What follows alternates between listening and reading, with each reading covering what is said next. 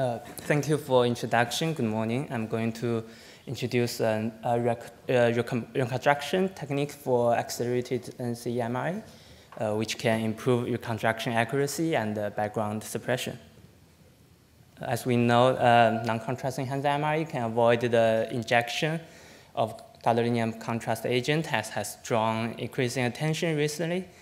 Subjective NCMRA is a type of techniques that generate angiogram by subtracting dark blood images from bright blood images.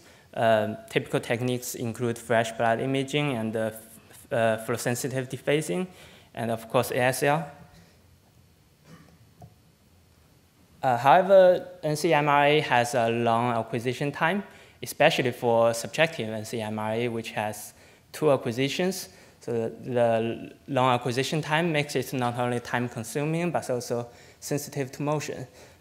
We can use some acceleration techniques to reduce the scan time. In this study, we combined compressed sensing, parallel imaging, and partial Fourier sampling together, and designed a reconstruction method for subjective NCMRA. Actually, there are 2 strategies. One is to reconstruct bright blood data and dark blood data respectively, and do subtraction in image space. The other strategy is to do subtraction in k-space first and then reconstruct the subject data. Doing k-space subtraction can exploit the sparsity of the subjected data and can potentially improve the performance, so we adopted this strategy. The right image shows an example map of femoral FBI using k-space subtraction. It looks good, but there's some residual background tissue and venous contamination. In our previous study, we proposed a method to remove the background tissue.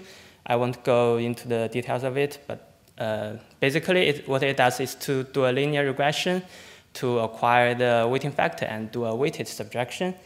If we apply this in k-space subtraction reconstruction, we can potentially not only remove the background tissue, but also increase the sparsity of the data, which is very important for CS and parallel imaging reconstruction. So however, if we apply, we use a weighted subtraction in k-space subtraction reconstruction, it generated a kind of artifacts which is caused by the polarity reversal of the negative values produced in k-space subtraction. For example, the muscle signal will become negative after subtraction and will lose the polarity and become artifacts. So these kind of artifacts can obscure some small vessels. Actually, we can restore the polarity if we can have a reference image with background phase information. This is what we call phase-sensitive detection in some IR power sequences. Luckily, for subjective NCMRA, we can acquire the background phase reference exactly from the bright blood data. So we use it to reconstruct the reference and correct the phase and remove artifacts. So if we compare the red image from the previous one or do it manually, you can see the improvement.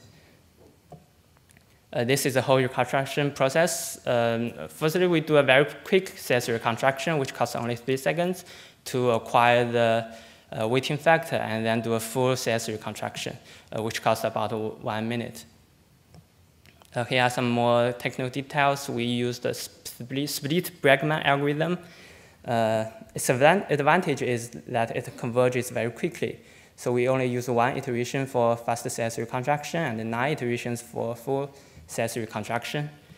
And we did both retrospective simulations and prospective acquisitions on 11 healthy subjects. We used femoral IBI sequence, and the retrospective simulations are based on 6 fully sampled datasets, and we acquired 11 groups of prospectively accelerated datasets under the accuracy factor from 10 times to 25 times.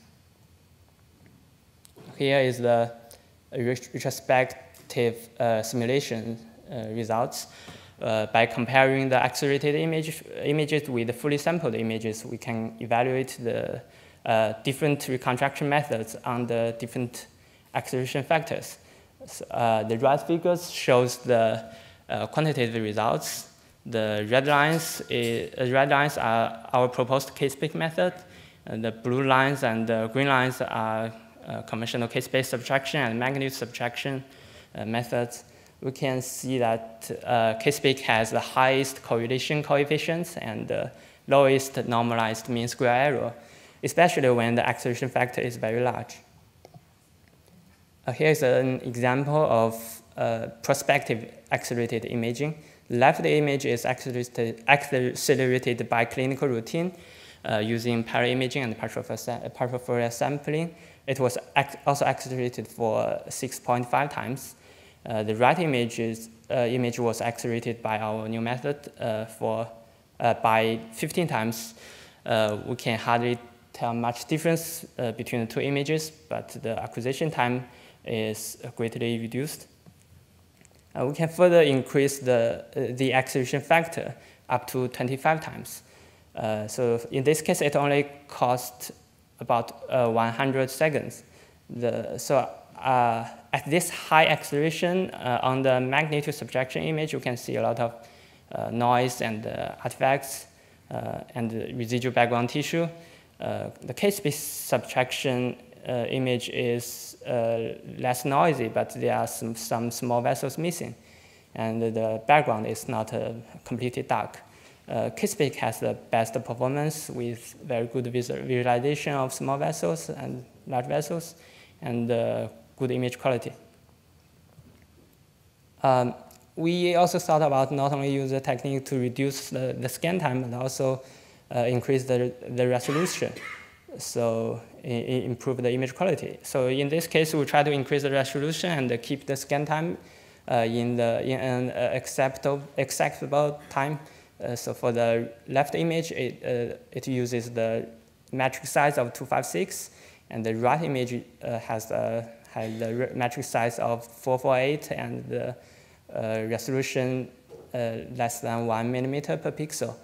We can see that the right image, the high resolution image, has much better visualization of small vessels, and some vessels cannot be seen on the low resolution image. In conclusion, we propose a reconstruction method for highly accelerated subtractive SMRA. It is based on complex subtraction in k-space. Compared with the conventional methods, it improves the reconstruction in terms of accuracy, background tissue suppression, and image quality. And in the future, we will do patient examinations and formal assessment of diagnostic performance. And we will also try to apply it in some other subtractive techniques like FSD and ASL and even CEMRA. Thank you for your attention.